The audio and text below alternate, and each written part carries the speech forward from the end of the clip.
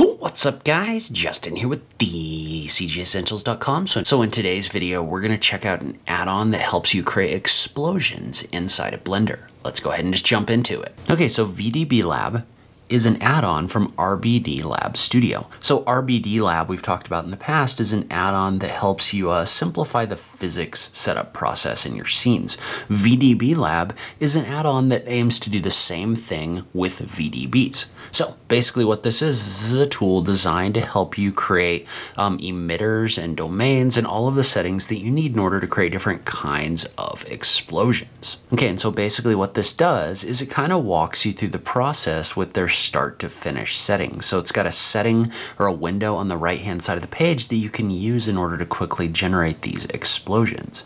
And so what this tool does is it basically creates this linear process that you can follow to create different explosions. There are also some presets in here which we can take a look at in a little bit, but it's got modules that it uses in order to help you create emitters, flows, forces, domains. So basically the things that make up generating explosions inside of Blender, as well as a shader module that allows you to do different things with the way that these explosions are going to look. Note that you can go into the documentation, and so there's a user guide that you can use in order to get started with this tool. Okay, so now let's jump over into Blender and take a look at the way that this works.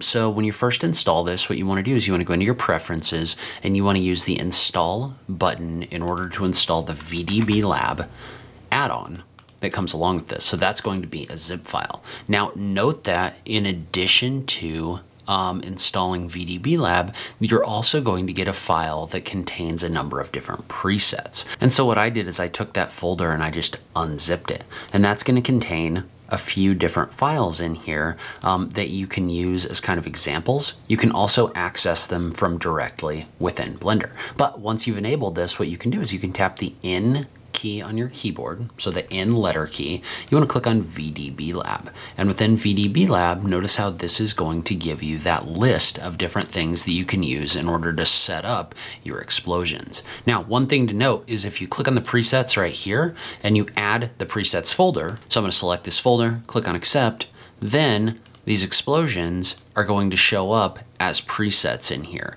You may just want to start by importing a couple of these and taking a look at them because they can be a little bit confusing when you first get started. I will tell you right now, I am not an expert in creating these explosions either, but I am going to link to a couple different tutorials that they've done on their channel that's going to show you a little bit more about how this works. Okay, and so the way that this works is you can come in here and I'm going to go ahead and move Bonnie out of the way. It is kind of a good idea to keep a model in here just as reference for scale, just so you can have an idea of how big the explosion that's being created is. So having a visual reference like this is a good idea. Plus, you know, I don't like deleting the default dog out of my scenes. But what you can do is you can start by adding a group, and we're just going to click on OK. Well, within that group, what you do is you add things called emitters. And so what those emitters do, and we'll go ahead and click OK, what those emitters do is they're going to emit the shapes that this is going to use in order to generate the VDB with the lighting and all of that. And so what you can do with these is you can scroll down and notice how there's different kinds of shapes in here, right? So this is going to be the shape of your explosion. So like if we look at this trails, for example, this would probably get layered on top of something else, but notice how you can click and drag on the timeline and you can see how the trails that this would generate are being kind of represented in the 3D space by actual geometry. So you can actually kind of visualize some things about this, right? So what you might do is you might start by just adding an icosphere right here and then playing around with some of the settings. And so when we play around with some of the settings, what that's going to do is that's going to affect the shape of the object that's in here, like this, right? So you can adjust things like the density, you can adjust the radius of the shape that's being generated, other things like that. And so this in general is going to be the shape of the explosion that this generates.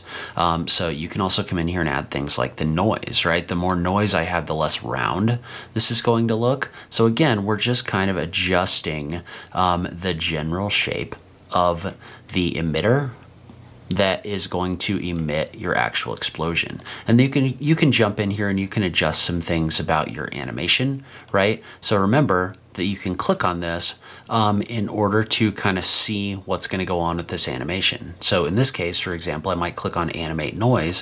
When I click on Animate Noise, notice how this is actually moving this object around, and that's going to be reflected in your explosion. And so again, I highly recommend that you go watch this VDB Lab gas explosion tutorial, because they walk you through the exact settings that they're using. I don't want to duplicate that video word for word, so we're just going to walk through a couple more of the things that kind of make this work, but you do want to go watch that tutorial.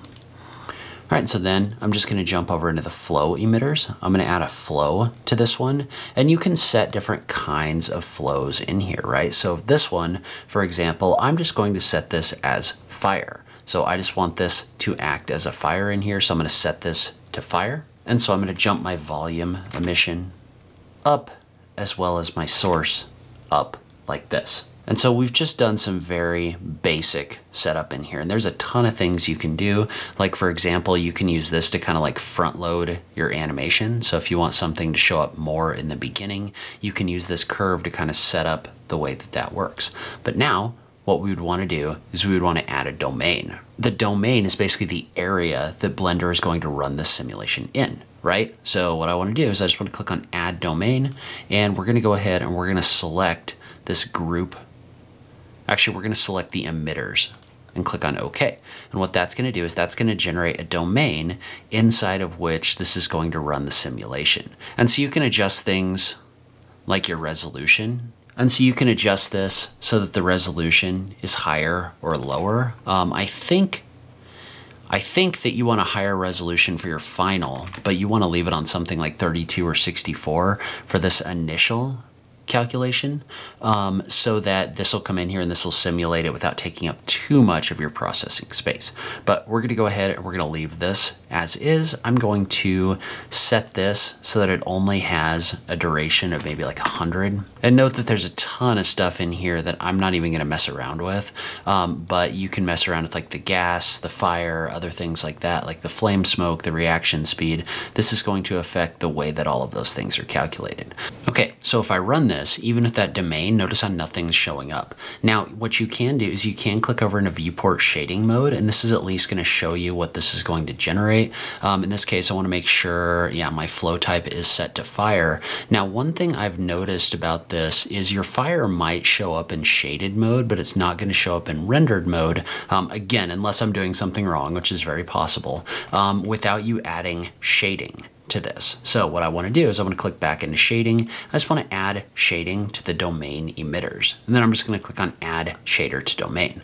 And now we're just going to toggle over into cycles. So I'm going to pick a frame that I like, and I'm going to jump over into cycles so we can see this rendered view. Notice how my fire's getting rendered. Now, one thing about that is if you bring up the resolution in your domain, right? So if you bring that up from 32 to something higher, then you're going to get a lot better effects. So that's kind of generally how you might set that up. And so one thing I really recommend, especially when you're trying to learn how to use this, is make use of those presets.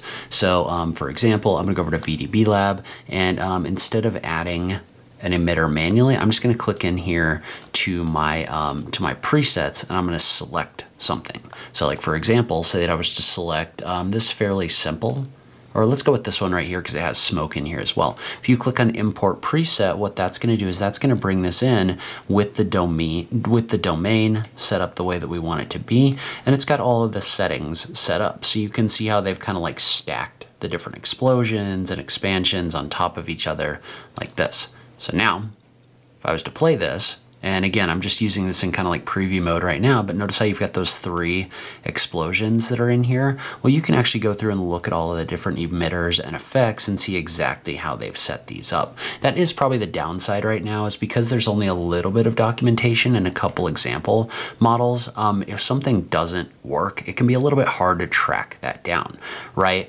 But if you look at these presets, you can see, okay, this is exactly how they set all these different things up. And then if I was to jump over into rendered mode, and we're going to set this to cycles, then you can see that this is going to render this out. And one other thing to be aware of when you're working with this tool is obviously because this is doing simulations, it's a lot heavier.